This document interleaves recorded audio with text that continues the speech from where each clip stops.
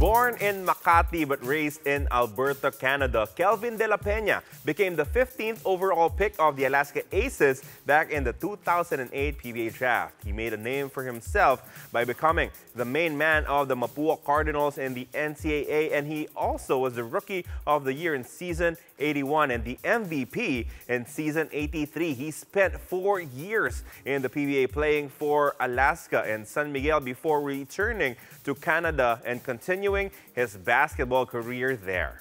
Oh, Canada. Sean Anthony was the 6th overall pick of the Air 21 Express in the 2010 PBA draft, born and raised in Vancouver. Anthony found himself tracing back to his Filipino roots through basketball. He has played for multiple teams in the PBA but has been very serviceable for every team that he has played for. In the 2015 to 2016 season, Anthony averaged career best of 15 points per game and 9.2 rebounds while playing for the NLEX Road Warriors.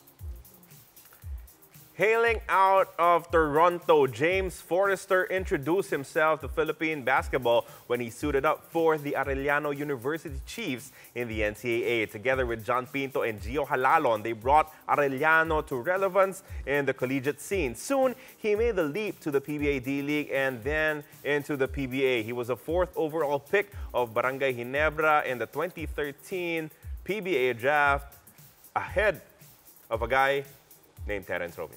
Well, that's Did you know pick. that? Did you know that? That's a pick that we talk about over and over again. Now, another Filipino hooper coming out of Toronto is Norbert Torres. He was born and raised in Canada, but he proved his loyalty to the Philippine flag when he joined the RP youth team in the Siaba Juniors in 2008. They won the gold medal, and Torres was named tournament MVP. He helped the Philippines win 2 more gold medals in 2015 in the Siaba and the SEA Games before becoming the 8th overall pick of the Star Hotshots in the 2015 PBA draft. I kid you not, in the Filipino scene of Canadian basketball, that guy was Shaq.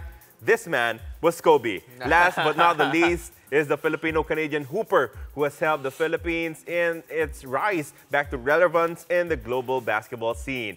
Gilas Pilipinas mainstay Matthew Wright was born and grew up in Toronto, Canada, and his first exposure to Philippine basketball was in Filipino leagues in and around Canada with his childhood buddy, Norbert Torres. Soon, they found themselves together in the RP youth team back in 2008. Wright continued serving the country, becoming a part of Gilas Pilipinas in its bid for the 2019 FIBA World Cup, and he was also part of the special Gilas draft in 2016, where he was chosen by the Phoenix Pulse Fuel Masters. Matthew Wright will go down in history as one of the very, very few players who did not have to go through the PBA D-League because of his service for flag and country.